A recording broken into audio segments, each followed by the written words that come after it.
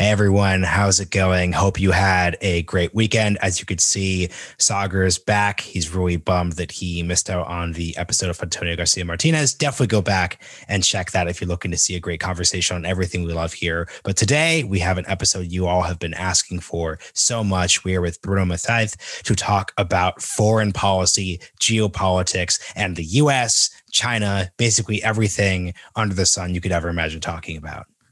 Yeah, I really enjoyed talking with Bruno. It was awesome. Bruno brings a good perspective because he's European, but he's also very tapped into American politics. And he can tell us how both America is being perceived, what we're getting wrong, what everybody gets wrong about China and more. He's just one of the most unique thinkers who's out there. I loved talking to him about everything here. Let's get to it.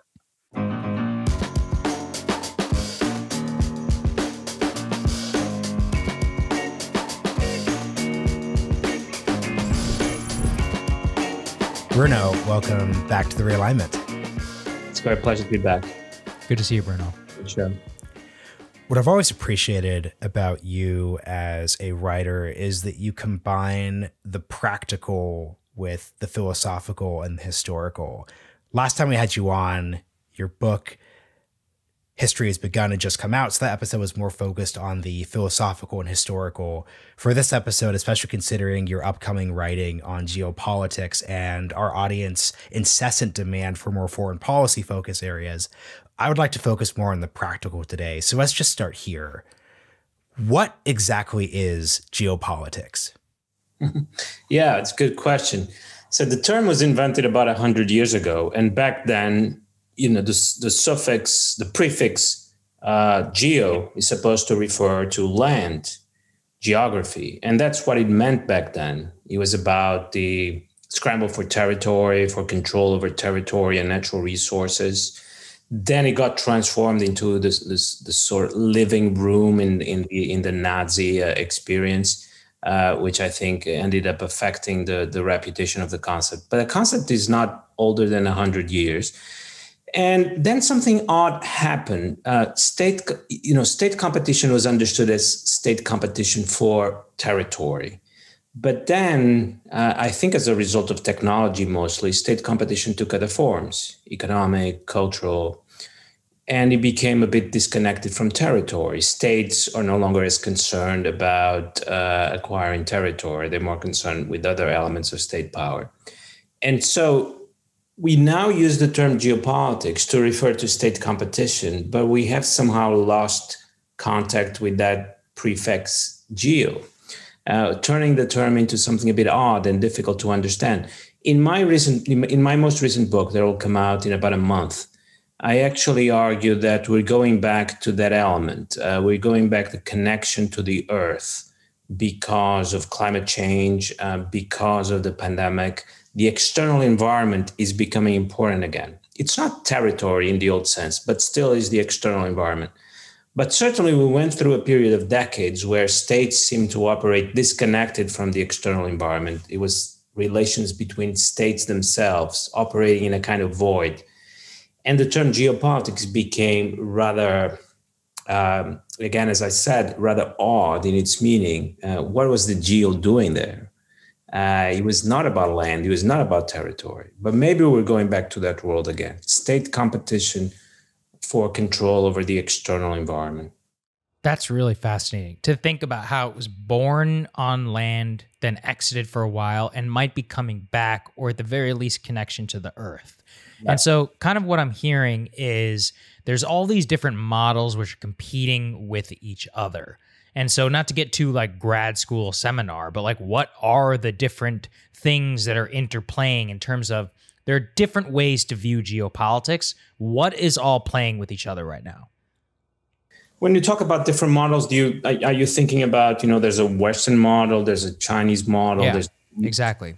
Yeah, I think that's one of the biggest stories of our time. For as long as we remember, and even for as long as the books we read remember, we've had one single model, the Western Enlightenment model of organizing societies. And, power has passed from the Netherlands to France to Britain to the US. But in a way, each of these countries appeared as the best representative of the Western way of life. And that's been the story for at least 250 years, 300 years. I think now we're entering a different period where we no longer have a dominant model. We have alternative models. And it's fascinating. In a way, we're going back to a period. Let us go back, say, to 16th century. We have the Ottoman Empire, we have the Habsburg Empire, we have the Safavid Empire, we have the Mughal Empire. And they are organized in different ways. They represent different civilizations. They have the Ming Empire in China. And so in a way, we're going back to that with one critical difference, that those empires were separated, clearly separated. They weren't integrated. They were not part of the same system. So what we have today is, I think, entirely novel from a historical point of view. We have different models competing among themselves. They all have a stake and a claim to being better than the alternatives, but they're all part of the same global system. And we never had that before. It's as if we have globalization as we had it for 200, 300 years, but not organized on a single Western model, but being potentially organized under different models. And these models are, in fact, competing among each other to see who can organize the global system. Absolutely. I think the key insight there is that globalization is value neutral. It just means being interconnected. It doesn't necessarily, I mean, in the 90s, it means being Western centric and pushing that, but we live in a different age. And it kind of strikes me, when did this change? If I were to say I would say 2003, the invasion of Iraq. I think that might be one. Maybe it's much more recent. A lot of liberals would say 2016 with the election of Trump. What do you think? It's difficult. You know, sometimes in Russia, where really you have some of the most creative and deep discussions about geopolitics, there's this tradition of thinking geopolitically in Russia. And you hear from Russian thinkers on geopolitics that things started to change with the advent of nuclear weapons. Because that's really the moment when, if you have the best army in the world, well, if the other side has nuclear weapons, there's a limit to what you can do. You certainly cannot invade and conquer that territory. So it did work as a way to, in a way, dilute power and redistribute power. And certainly, you know, let's be honest, if there weren't nuclear weapons and if Russia didn't have nuclear weapons, we would see a certain continuous pressure for Russia, in a way, to change its ways. But do have this sort of blocking power that nuclear weapons give you. Then there are more recent dates, but there's something to this, that this goes back, you know, I also have an essay saying that, in fact, it goes back to 1919, where suddenly all the great empires in Asia are no longer satisfied being subordinate to the West. You have rebellions in India, you have rebellions in China, you have rebellions in Turkey. They're all happening at the same time. If you want to think about more recent dates, yes, I think Iraq is important. And there's one even more recent that one should think about, and that is kind of the most striking example that I could give, and that's Syria in 2013. Where suddenly President Obama decides not to apply his red line, decides not to bomb Syria, even after there's conclusive evidence that chemical weapons have been used. And on top of that, a few months later, Russia goes into a country that it's not in its immediate neighborhood without consulting with anyone else. That, you know, I remember clearly is a moment when you really think the world system is changing. And it's very different. This is implicit in what you were saying about the West's dominance over the past 500, 600 years. But if you go back to the Cold War, even communism is a Western concept. Marx comes up with communism, does a lot of the writing in London. So that, in a weird way, it's global, but it's still a Western-centric fight. Yeah. Stalinism, all those different bits. So what's unique about this moment is it's not merely that you have Eurasian Asia Pacific, Indo Pacific, pick whatever word you want for it, powers competing with Western ones. It's that in many ways, Asian powers are doing this within their own specific history and context in a way that wasn't true during the Cold War. So can you just talk about what the actual models in the eastern part of Asia are, and then what the implications of this difference from the Cold War era are? Yes. I think you're absolutely right. You know, the story used to be that great powers that were not part of Europe, when they sort of graduated into great powers, they did that by becoming European and, in a way, by being absorbed and by being adopted. That happened with the Ottoman Empire, perhaps sometime in the 18th century. It happened with the Russian Empire, not part of Europe, but, the way to become a great power was to become European. And obviously, that's not what's happening now.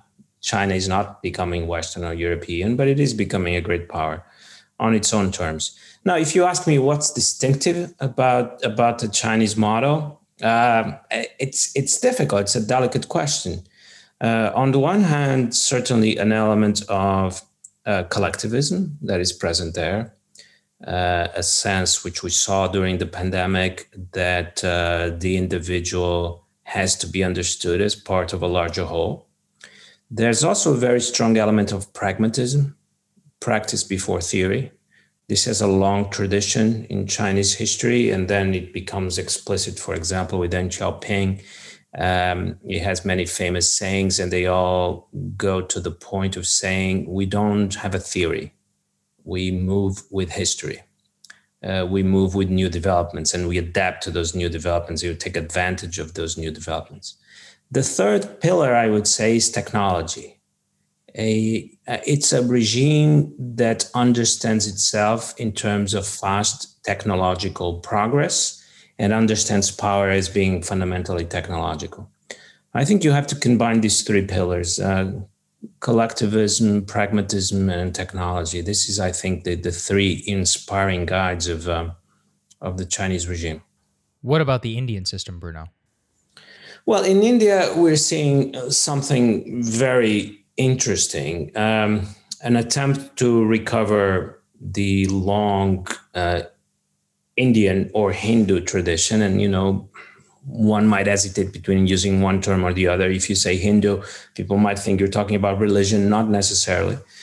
But the thought here, as I see it, and coming from conversations with Indian thinkers, is this. To put it as bluntly and as simply as possible, in as impressive a way as we can, why should the Indian tradition be understood and made to fit within liberalism when the Indian tradition is thousands of years old? And back to the Vedas, 4,000 or 5,000 years old, perhaps more. There's still a debate going on. Whereas liberalism is 200 years old or 300 years old. Why not the other way around? Why shouldn't liberalism make its contribution within the framework of the Indian tradition? And that's how I see Indian thinkers increasingly thinking about the question. And obviously, once you start thinking in these terms, kind of a whole new world opens up. Because we're used to thinking in a rather childish way. We're used to thinking in terms of, every political value is understood within liberalism, and everything outside liberalism is an anti-value. But obviously, during these 5,000 years of a glorious political, social, cultural history, there were many values represented in that tradition, including some that would also be close to us, religious tolerance. But religious tolerance was not invented by liberals 200 years ago.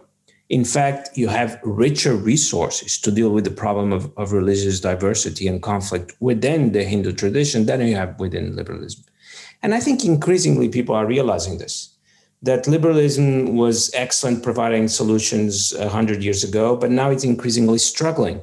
And one important element here is actually to go into other traditions and find new resources to deal with problems we have today. Yeah. It's funny, and I'm really glad that you brought this up because I see this very much in my own understanding of India. My parents are from India. The India as a child that I was taught existed was this like Nehru, Gandhi, democracy. And within my adult life, it completely changed within 10 years. And now it's exactly as you're saying. And I do see that as a rapid decline of, again, Western liberal, not even Western liberal tradition, the Western geopolitical organized model that a lot of people in India can think simultaneously, we can be very close allies with the West. We also don't want to organize ourselves like the West at all. And so if we want to consider the players, like the players themselves, I think what's just so crazy about this is that Joe Biden is president. And so in the middle of all this change and all this, and there's a lot of reasons Joe Biden is president. Part of the reason why is because he's so old school. If I were to find a place, though, that he's probably maybe at the most mismatched, at least in my opinion, it seems to be foreign policy.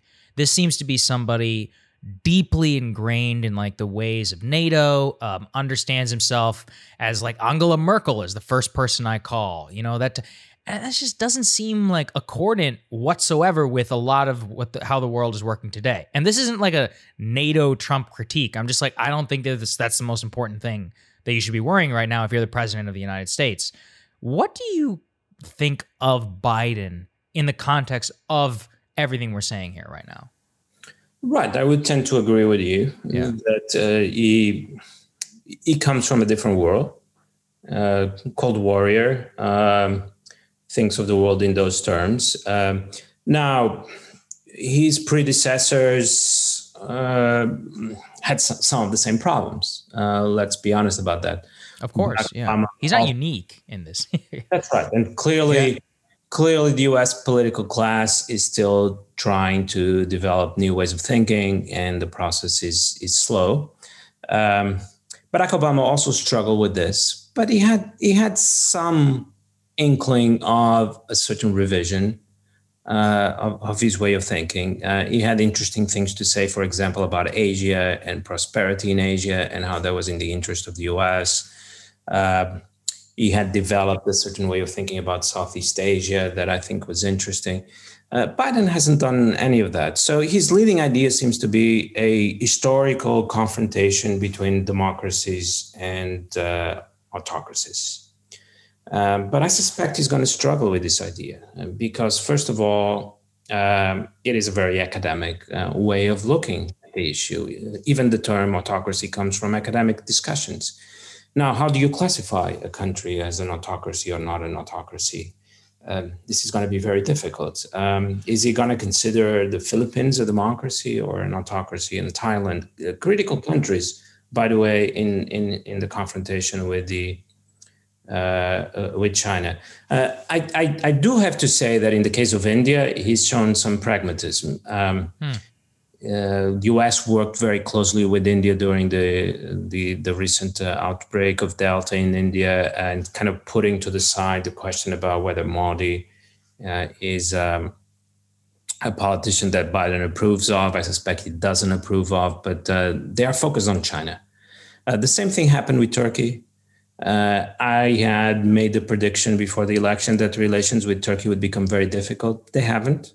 On the contrary, they've been quite stable. The U.S. has been pushing Turkey into playing a greater role in Afghanistan. It does seem that Turkey is going to take over security at the Kabul airports. And so what Biden means in theory is one thing. What he means in practice is confrontation with China.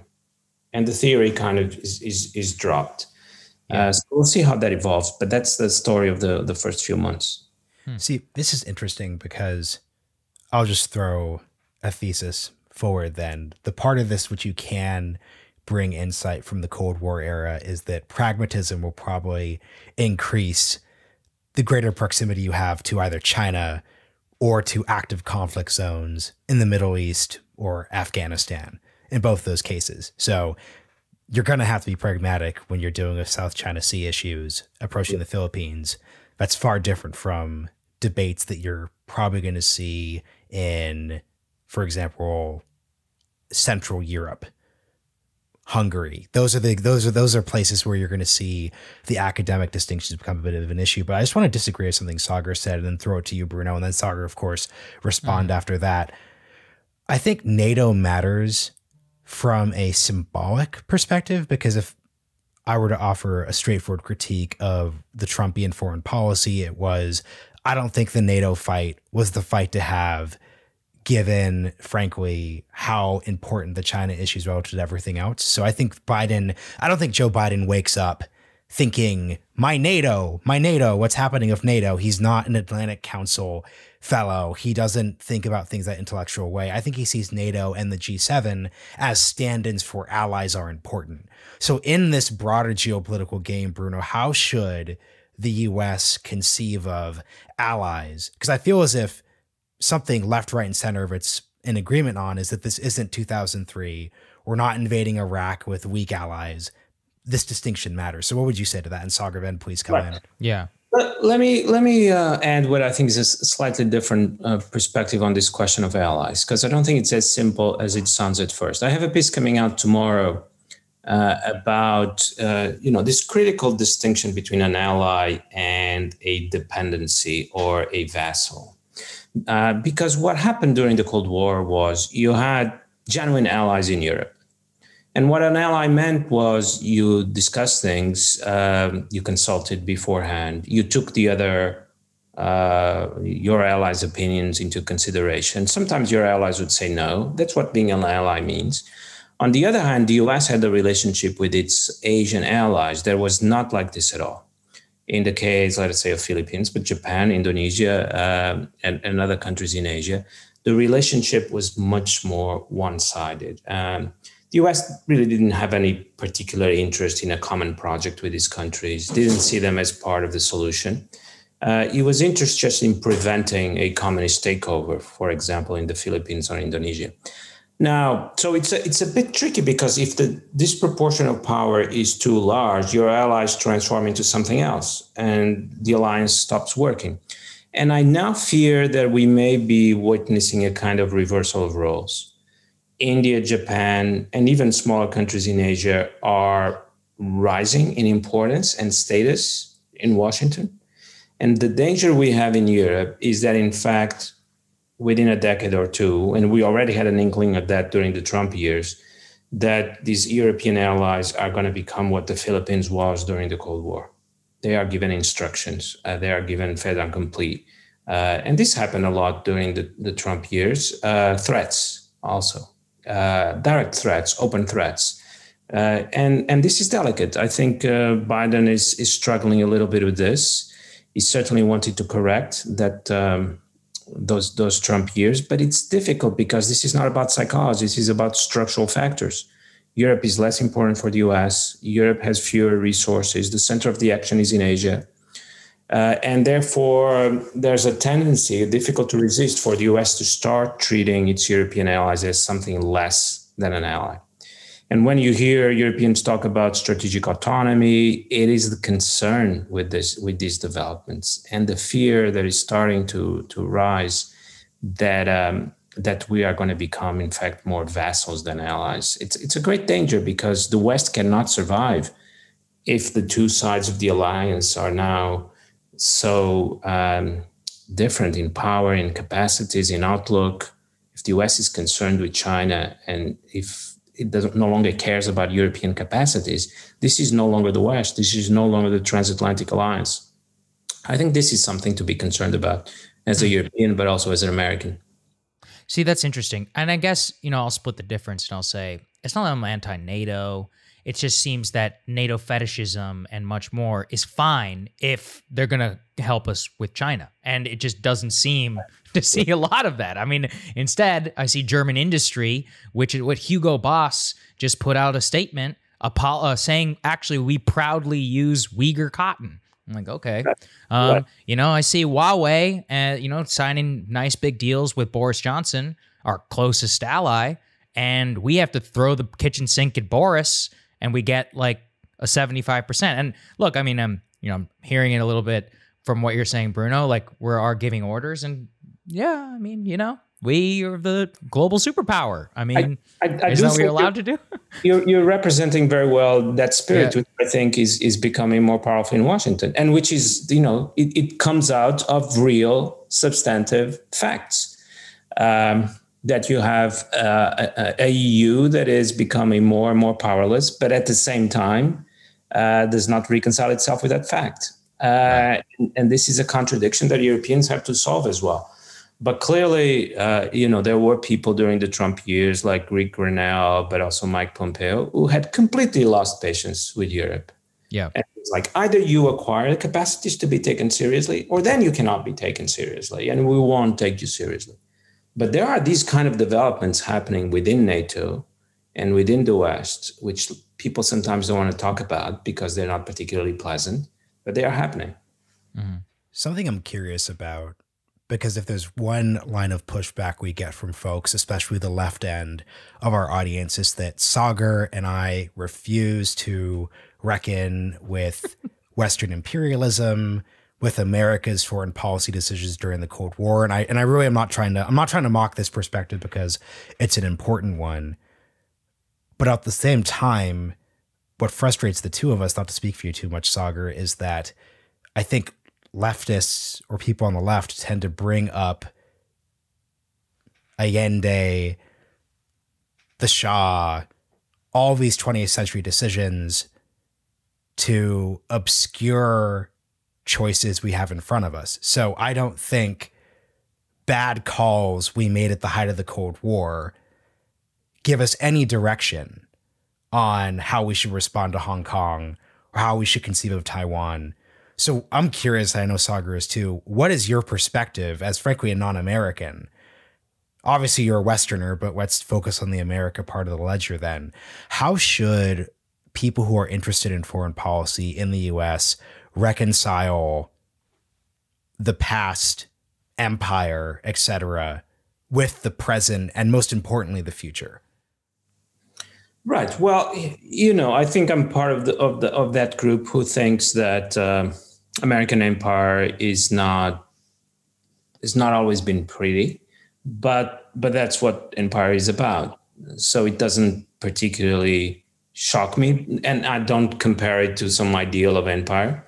I'm perfectly conscious that that's been the history of empire. If anything, the American empire has been, let us say, more structural. The power is more at the level of the system itself, of financial flows, trade, and so on. And so it's not exerted as directly. I suspect the Chinese empire would have some of these elements as well, but obviously for a European would be based on completely different values. And that's also one consideration that we have to take in mind. For other countries, obviously, the American empire has been based on ideas they don't share, has been very present, very explicit, particularly in Asia, and particularly, obviously, in China. So we have to be conscious that there are different perspectives about American power. Even, let us say, within Europe, we have different perspectives. But for example, for Western Europeans, we never really think of the American empire as an empire. We were always treated as allies. We are always treated as part of the directory of power. But if you go a little eastwards, even to Turkey, the experience is already very different. That the power was more visible, more explicit, more present. And then if you go to the Philippines, you have a different perspective. So that's, I think, one correction we need to have. The American empire was not homogeneous, and it never is. There are countries that are closer to the center, closer to Washington, and in a way they feel part of it. There are countries that receive the brunt of that power. Now, I do think there's some things during the Cold War that the US is at risk of losing. So the kind of realism and pragmatism that we talked about at the beginning. President Truman made a speech in Congress saying that the United States was going to defend democracies whenever it was necessary. But within 1 or 2 years, they were defending autocracies because that was necessary to face the Soviet Union. And now we're going to see if the perspective is as realistic, as pragmatic, and if the U.S. is going to be able to work with Vietnam, or if not. That's one question. Then obviously we have this question we haven't talked today about how the U.S. has changed. Is that a good or a bad thing? For this discussion about race and racial equality, I can see on the one hand, in parts of Europe, you're already seeing this, that people are saying, look, this is no longer the old America. And so we have nothing to do with this. We have nothing to do with this wokeness, and we're not going to follow French. Yeah, exactly. Yeah. France. I respect it. Obviously, Hungary and many other countries, but also in Asia. But on the other hand, it might have a positive side in the sense that this will be an America that is more receptive to ideas of racial equality also in foreign policy. And that, for example, will not make the mistakes that were made in the past 20 years, where really it became, we have to be honest, it became about Islam, and it became about Muslims worldwide. There was some resistance to that, but it wasn't sufficient.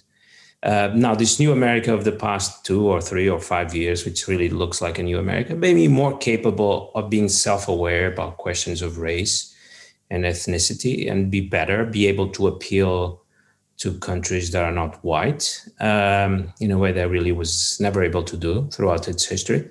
So it's an interesting question that I raise more as a question. We don't have the answer yet. It might be less popular in places like France, but might be more popular in other places, perhaps in Africa, but not only in Africa, in the Muslim world as well. So it's exciting, but still maybe a bit too early, the way in which the discussion around wokeness is going to influence foreign policy. Well, I have to channel our leftist listeners now. I'll take both sides of the question. Oh, God. Sagar, you know what they're thinking of. When you said wokeness, challenging foreign policy, they are thinking of the picture on Twitter of the B-52 dropping bombs on Afghanistan. And then there's the Joe Biden B-52, which has the pride flag on every bomb and LGBTQ flags and everything. And I'm not saying this to mock racial minorities or LGBTQ people, but what I'm saying, the leftist audience is saying right now is, Bruno, what do you mean by wokeness influencing foreign policy? We've seen how wokeness will influence foreign policy. Raytheon will have diversity seminars, and we will still have drone strikes and support, the government or what's remaining of the government in Yemen. So can you expand a bit on this? Because this is just make it practical for us. How could you see, aside from the war on terror itself winding down, how could you see wokeness, a good faith version? Well, let's just say like more progressive ideas of race and gender, to be fair and not use the pejorative woke. How can you see that affecting U.S. foreign policy? I think we saw an inkling of that in the recent war in Gaza, and that the kind of new generation, both of politicians and but of intellectuals in the U.S., it's not that they were closer to the Palestinian side of the debate, because in some sense the left in the US has always been, but it's that the arguments were different. I'm not going to say that I agree or disagree. It's very delicate and contentious debate.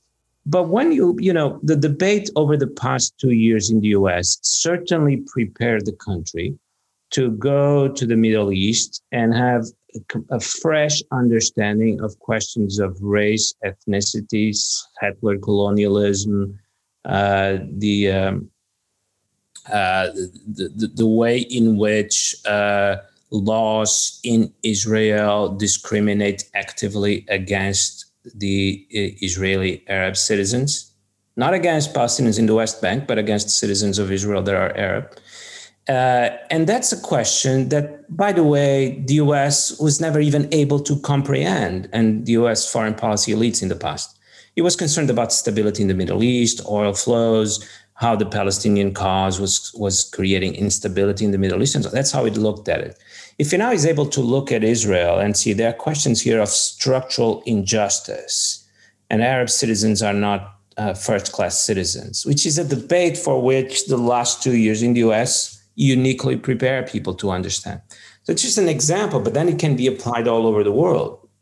With, I think, as I said, I think that's the way to say it, with some potential to produce good results.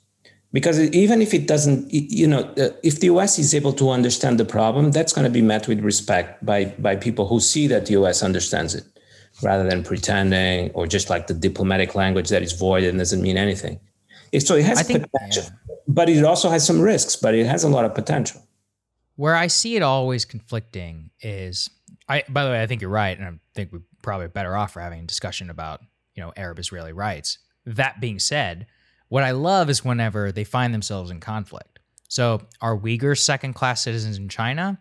No. Actually, according to a substantial part of the progressive left, if you even discuss Uyghur genocide or forced Uyghur abortion, you want to go to war with China. Okay.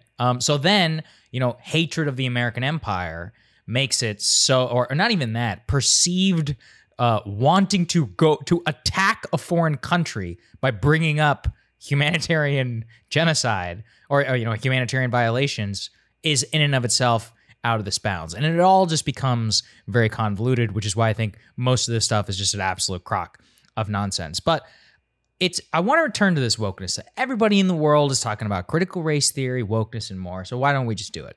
At least here in terms of foreign policy. It's fascinating because that's probably the best case I've ever heard for how this could be applied to benefit American foreign policy. But I'll ask you the inverse one that, frankly, I and a lot of other people see, which is I remember I think it's our UN ambassador in her inaugural speech under Biden to the United Nations said something along the lines of, we acknowledge our painful, not even acknowledge, like outwardly bringing up like racial disparities in the United States and the Constitution being fundamentally flawed and all of that. And I just remember being, other countries out there are laughing at us. And I don't think that this is this is not a outside the mainstream thought that many people have. Maybe I'm crazy. I think if you want to criticize the U.S., you're welcome to within it. But if you're going to represent us on the foreign stage, then talking and thinking about it really is not going to be helpful. Whenever you're talking to the Chinese Communist Party, who the last time I was in China, I was told to shut my mouth when I was in Tiananmen Square. So yeah, whenever they want to acknowledge that, that's fine.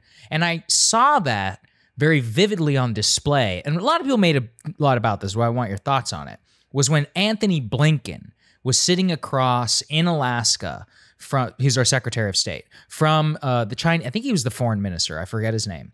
And again, he was actually using this against him, the racial problems of the U.S., Black Lives Matter. And Blinken is like, yes, of course, we had problems here. And he just seemed completely flat-footed. I'm not going to make the caricature a lot of conservatives did.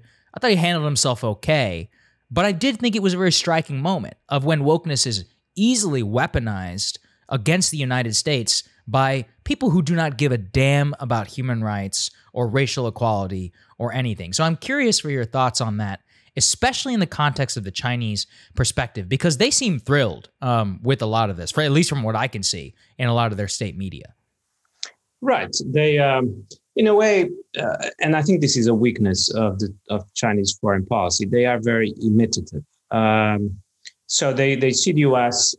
criticize China for its human rights record, and their reaction is to sort of throw the ball right back at the U.S. and use exactly the same criticism. So I'm personally not particularly impressed by that. But on that question in particular, well, I saw a tweet today by Bill Kristol, and I've been very interested in his evolution, which seems rather curious. I was his TF 20 years ago at Harvard, and that's not the same Bill Kristol that I remember. And so he was saying, this is great that we criticize our own country. The founders also criticized our country. Now, I do think he has a point. So this is part of the American tradition. And when I think he was responding to a Pompeo speech or tweet as well, yes, right. These days. And I think on that particular dispute, I'm with Bill Kristol. It's not part of the American tradition to say that the Constitution and the regime are perfect. But I agree with you that it's also not part of the American political tradition to say that the whole experiment is corrupt from the start and irredeemable, which some people on the far left or even the left say. So I guess the sort of balance where you're able to self-criticize, but you also, because Bill Kristol is wrong that the founders were very capable and did it all the time to present the American experiment as the brightest light of mankind and mankind's last hope and something that had never been done. So they were self-critical, but for the most part, they tended to inhalt the American experiment. So now, if we enter a world where American elites are constantly self-flagellating, I do agree with you that this would be a problem. Self-criticism is not self-flagellation, right? I have an interesting question, which I've always wondered. How do you guys in Europe get off the hook for this? Like, no offense, you're Portuguese. I mean, Brazil is an interesting country. Like Spain, whenever I see Spain, I'm like, how do you guys, I mean, South America, in terms you want to read and talk about Spanish atrocity, like I do not see a sizable part of the Portuguese population, maybe I'm crazy, like please correct me if I'm wrong, who is like, we must correct the sins of Vasco da Gama, or, in Spain, be like, we need to apologize for the sins of Hernan Cortez, or the German, I mean, even Germany today, maybe the best example. I mean, they're not talking about like reparations of Czechoslovakia, and which actually probably makes even more sense given that happened in 1942, or in the UK, I think where you are right now. I've always wondered. I'm like, that's happening. It's in the not UK part right of now. the UK. No, it's not. Though. That's not totally even close happening to, in the UK. Taking down a Winston Churchill statue is not the same thing as having a sizable portion of people saying the Bengal, which I'm an Indian, like the Bengal famine of 1943. I don't understand why this is such a unique character of the United States and how the Europeans themselves reckon with that. That's a good question. And actually, Portugal would be the perfect example because we were leaders in the slave trade for centuries. I think, in fact, that famous ship that arrived in 1619, that has been topic of great debate in the US, was a Portuguese ship coming from around Angola to the US. And we were making fortunes for centuries up until the 19th century. And really sort of, at some point, it became our main source of income, no longer gold or spices, but the slave trade. Now, it's not talked about in Portugal. There's no self-flagellation whatsoever. It's not debated. How do we get away with that? By just ignoring it. I guess that's it. I have to say, I don't find that, I've even suggested at times that we should have a national debate on our role in the slave trade, but it just doesn't happen. It goes to the topic of my previous book a little bit. The US is captured by these myths, by these stories. We are, in a way, more rationalistic. We had a certain theory of race. We've concluded that it's wrong. We've moved on. But we're not captured in these myths, these narratives that we can never escape. We changed our mind about race, and we've moved on. I think that's generally the approach in continental Europe, and in a way, it has worked at some level. But obviously, I mean, some of us still think that we should have a debate about these things, and that it's something missing, and that we'll never be able, because we shouldn't present our experiment as successful in the sense that Portugal has 10% black population, France, I think a bit more, around 15, and this population is not integrated. I think in Portugal or France, essentially you see a black person playing football, singing, and that's about it. Not represented, certainly not in the universities, not among judges, lawyers, a little bit politicians because of the tokenistic element of it, but not in the elites. And so we do have a problem that is not solved. And so I'm not going to present our case as actually a model in that sense. And just to interject on this, because I actually completely disagree. The reason why Germany isn't a particularly relevant example here is because Germany solved the problems they had, which is that German gave up its attempt to dominate Western Europe. The German army has 65,000 people in it, right? Like that's solved. Right. Prussia was literally wiped from the face of the earth and given to Russia and the Baltic states. The country itself was changed. Country like Japan, whoa, like East Asia Coast Prosperity Sphere, lots of things to apologize for. And that was rectified by a constitution written by the US that literally prevents that from ever happening again. So the reason why this is a thing in America is because in this case, America is an exceptional country. It's not fashionable to talk about American exceptionalism, but I mean, in this very literal level, the debates that we're having over race and society, regardless of which direction you're coming at it from. So regardless if you're a super conservative MAGA person or a 1619 project buying, New York Times reader, the debates are still open. I don't know what Portuguese debate around the slaves trade is still relevant. Now, if Portugal's population was 50-50, black, black descendant and just white long-term Portuguese descendant, I could easily see a conversation around slavery still being relevant, but I just don't know in what cases we're referring where there's an alternate model. And even in France and the UK, of which I think are the two most relevant examples where there are serious debates over wokeness, it's because there are unanswered questions. There are unanswered questions in France, like you said, Bruno, over African immigrants. The French Empire is interesting in the sense that the French Empire nominally extended citizenship to Africans and members of the empire outside of Europe in a way that was a level higher than the British, and also had a very, the civilisation, like I'm not gonna even try to do French stuff here. They were like, you're French. You're the mission, Frenchman, like the French civilizing mission. Right. It's Bruno. Like, I'll let you go, but the quick thing on this is just remember what I think is also a critical difference in the end. So even though Portugal was leading the slave trade, slavery was kept outside the country. By and large, slaves were not brought into Portugal. They were kept in Brazil, working in the plantations, Cape Verde, São Tomé, or then sold to the plant owners in the southern states, in the US or elsewhere. So in a way, and there's something hypocritical about it because we were involved in it to our neck, but it did not become a structural part of Portuguese society in the way that it is a structural part of American society. That's a good point. And so that I think helps, and something that hadn't occurred to me when responding to Sagar. Now, morally, I don't think it makes a difference, but sociologically and politically, it does make a very significant difference. Portuguese economy and Portuguese society developed on a parallel track, whereas slavery was happening in Brazil or Africa, but not here. Mm-hmm.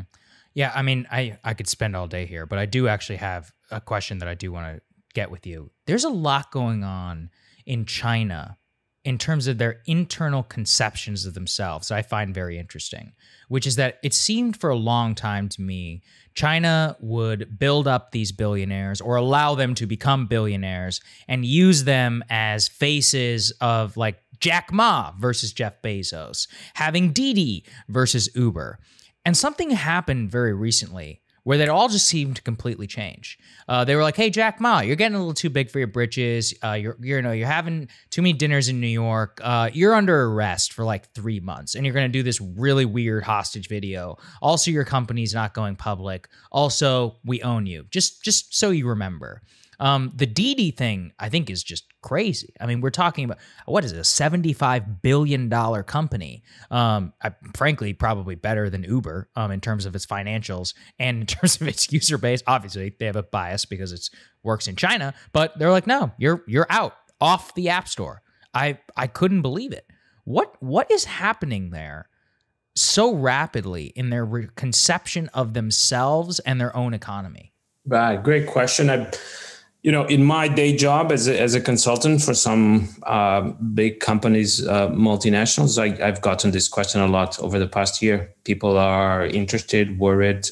They want to know what's going on. So it's a great question. Now, we don't know everything.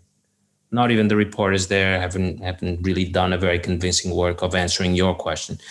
We do know a few things. So, back then when it started with Jack Ma, people were asking me, is he going to be arrested? And I said, no, he's not going to be arrested. And I was right. He wasn't arrested. This is not the Soviet Union trying to decapitate its capitalist class.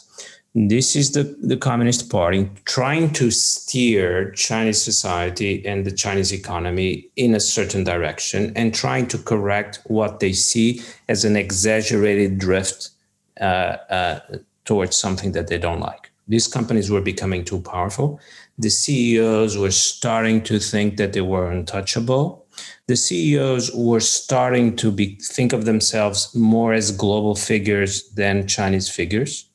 In the same way that American billionaires also do that. And by the way, you're seeing let's be honest here. You're seeing similar phenomenon also in the US. You see the Mark Zuckerberg suddenly is surfing with an American flag, and he wasn't doing that 5 years ago. So, these CEOs of big tech companies are feeling the pressure. And actually, I think this is a case where China is evolving on a parallel track to Europe and the US. It actually doesn't seem to me as one of the examples where China is behaving in an incomprehensible way. What it's doing is to rein in some of these large companies, try to rethink the regulatory framework for data. It's happening in Europe and it's happening in the US. Now, it takes a specific Chinese form, very opaque, non-transparent. No one really knows what's happening. But I don't think it's that surprising, that odd, that exotic or strange. It's, the way I see it, in large measure to influence also a new generation of tech CEOs who will think of themselves differently, will think themselves as, in the end, their goal should be the rejuvenation of the Chinese nation and even the geopolitical goals that China has, and that its confrontation with the US, that's also important. In a moment of acute confrontation with the US, China cannot afford for its large tech companies to think of their interests before thinking of the national interest. So I think it's a set of corrections in what they saw as drifting. Interesting. That's how I interpret it. Two things here. Is it the national interest or is it the Chinese Communist Party's interest? Because this is the problem. Because I found myself saying, he's not actually saying anything that I could find that much analytical fault with. But I think the Western liberal part of me that finds fault with it is the CCP wants tech company founders who fit within the CCP. And right. I do not believe the CCP, as is no government on earth, is the perfect understander of any nation's interests. So I could see someone who is on the right and is very skeptical of tech power, someone on the left who's skeptical of tech power, saying, man, directionally, what's happening here is really great because you're having these tech founders get checked because they're weirdly globalist or they're overly libertarian.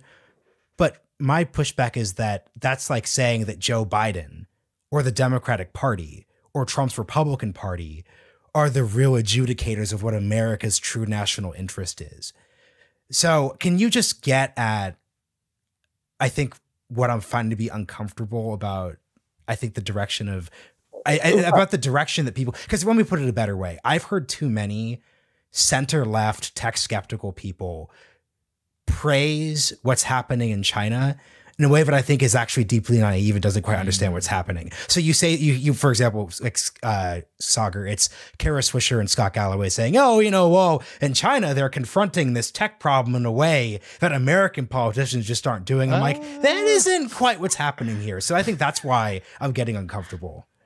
Right. No, there are many important differences that we have to underline. Well, first of all, you say, who's Joe Biden to decide how tech companies should be organized. Well, at least in the case of the US, you can say, well, he was elected by the American people. You can't say that about Xi Jinping, right? So that's an important difference. Let's not forget about it. Then, Europe is also concerned with these topics, but it is clear that in Europe, regulation of big tech is for the sake of something like individual autonomy, control over my own data. That's what people will tell me in Brussels. In China, it's not this. Sometimes this concern appears, but essentially is the geopolitical confrontation and the geopolitical goals that China has to become equal to the United States by the middle of the century and overcome the United States in the second half of the century. And these companies have to work for that end.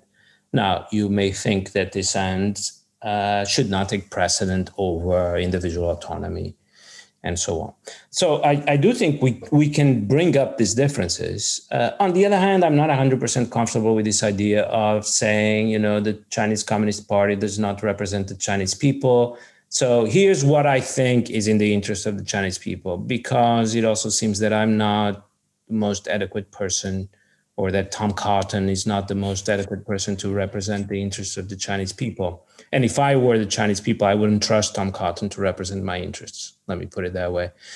So what is the alternative, right? It was a bit stuck here because we can agree that the CCP does not represent the Chinese people, but it's also a bit naive to say it's in the interest of the Chinese people to give free rein to these companies, to liberalize the economy. Certainly what they will tell you in Beijing is when the Soviet Union and Russia followed the advice of Western consultants, it didn't work out well. And it does seem to have worked out better so far for China. So trying to have a kind of a balanced position here. It's not a democratic process. It's not for the sake of the individual. We are completely entitled to disagree with that. But in the end, it's, the path where we would elect ourselves as representatives of the Chinese people also seems to me rather absurd. And just to quickly put a better addendum to what I was saying and then get to the last question here.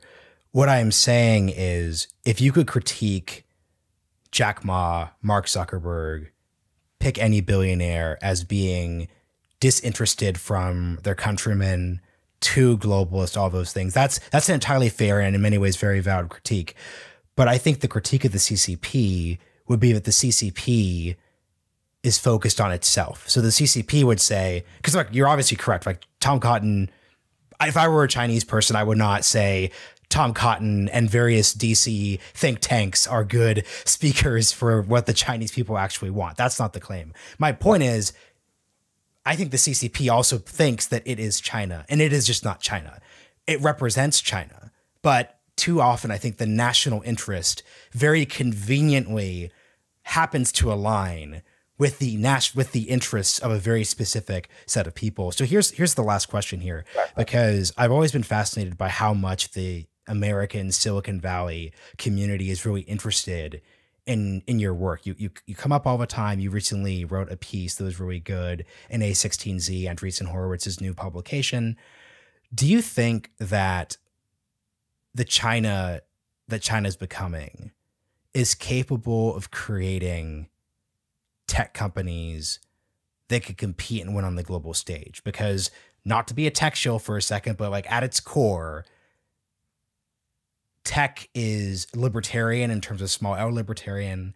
It's not nationally dictated. This, and that, especially outside of the defense sector. Do you think that the China that has a tech sector that is much more top down, founders aren't necessarily rebels, but they're more people who could fit within a CCP system? How do you think those companies are going to fare? And then does the question even matter? Because I could easily see the pushback being, yeah, China's going to subordinate its ability to create unicorns and instead preference national solidarity by 2049. So I'm just curious how you think about those two questions. So very quick, going back to the previous question, you're right. Besides the geopolitical goals, there are also internal goals having to do with control and power. So some people actually speculate that Xi Jinping is going after some of these companies because the ownership structure favors some of his rivals inside the party. We don't know enough. This also happens in the West, but it is important to also not be naive and think that in some cases the interest might be directly related to Xi Jinping's personal interest and not to China's geopolitical goals. So I didn't mention that before. It's important to keep in mind. Now, your question, I just had a very interesting discussion with an important figure in Silicon Valley. They are very interested in this. So how to interpret recent developments in terms of China's aspirations to become a tech power? I don't think we, again, should be naive in terms of thinking that you need to be a liberal democracy to be a tech power. Historical experience doesn't show that. Historical experience shows you had Newtonian England, technological development, scientific discovery happened with a regime that was not democratic or liberal. Renaissance Florence still remains the model for creativity, ingenuity, and it was what today would call an autocracy, led by the Medici. So that's kind of important to keep in mind, not be completely sentimental and naive about these things. On the other hand, I do agree that you need a level of free discussion. You need people to feel that they are free to innovate. And there's a genuine question whether, when I was living in China in 2019, it seemed to me that tech in particular had been insulated from political pressure, and that young people actually flowed into the tech sector in the internet economy because they felt free there, as opposed to other areas, journalism or other things. Politics there isn't in China, but other areas that were more subject to political control. Now, whether that is still the case, I'm not sure. Certainly, we've been receiving some news that seem to point towards a certain chilling effect. I'm not sure these numbers of unicorns are entirely up to date or entirely rigorous, but still something seems to be happening. People seem to be less comfortable. If by rising too fast, you get in trouble like Jack Ma did, and then you might not want to do it. I think we already answered the. Oh, sorry. Go ahead. So I think we need to keep following these developments. The picture of the last 10 years, I think, was encouraging for China. We see fast developments, doing things like were very difficult to do in the West. For example, the idea of a super app was very difficult to do under regulatory conditions in the US that regulators would never allow for something like WeChat, too much power. Now, has that changed? Is the CCP in that sense shooting itself in the foot by killing what were the crown jewels of the Chinese economy? I think it's a bit too soon to answer that, to be honest. Yeah. No, I mean, I'll just say this. I think we already answered this question. Zhang Zemin, CEO of ByteDance, he bowed. He was like, sorry, I forget what his even crime was. By the way, if you're listening, ByteDance is the one who owns TikTok, and he's the inventor of TikTok. He deleted an app off the App Store. He keeps his app. Our regulators are such idiots that they allow that app to now currently have more use time in the West and in the United States than Instagram. So, I mean, I think we answered this question. And I know, we like to do the unicorn thing. I'm not necessarily if unicorn is the right metric. I mean, if you can create the second most popular social media app in your geopolitical rival, I think you did win. And I think that you can show that it can easily be done again and again and again. And, for every Jack Ma or Didi, ByteDance continues to operate. I don't want to mispronounce his name. I think is Zhang Zemin, I think is his name. He's worth $45 billion, and he's a crown jewel of the Chinese empire. And I think there will be probably many more like him, because they have that opportunity and ability to have native understanding, expertise, and more. They have 1 billion users, which they can self-isolate from competing products, and they have a Western system which is open. So it just seems very clear to me. I think I would rather be them right now on this side of the debate. And I'm curious for your final thoughts on that. I think this is still an open question, and let me sort of turn the flashlight on the U.S. We know that the U.S. system also has problems. One thing that I discovered the more I learned about Silicon Valley, for example, is we used to think, and when I was in Portuguese government, that's what I thought, that the venture capital system was perfect. Certainly much better than bank credit to promote innovation and fast growth in companies. But, recently I started to realize, the big VCs, they're supposed to be picking the next wave of companies, the disruptors. Many of them sit on the board of Facebook and Google and other places. How can you be promoting the wave of companies that are going to, the idea should be for the next wave of companies to actually destroy Facebook and Google. That's what they did to their competitors. But if the people in charge of financing the next wave of companies actually have a vested interest in protecting the ones that are there already. So I think to be direct on this, I do think that the Chinese authorities, when they think about this, are actually concerned about things like competition. Let me leave you with that thought. This is not the Soviet Union. And so part of their calculations, we've already said, it may even be in large measure Xi Jinping's personal goal powers and so on. We just don't know enough. The procedure is not transparent enough. But I can tell you from experience that they are also concerned in promoting an economy that is ruthlessly competitive. And it is. Every businessman you talk to in China, particularly in Shenzhen, they tell you that some of them have worked in the US, and they find the environment in the US much more sedate. That when they work there, they could sleep and so on. When they go to China, partly because intellectual property is not protected. So your only way to defend against your competitors is to grow so fast that they don't stand a chance. But right. To rely on courts and intellectual property is not going to get you very far in China. A ruthlessly competitive environment. That's why you walk around Shenzhen at 11 p.m. and you see all the office lights on, and you don't see that in Silicon Valley.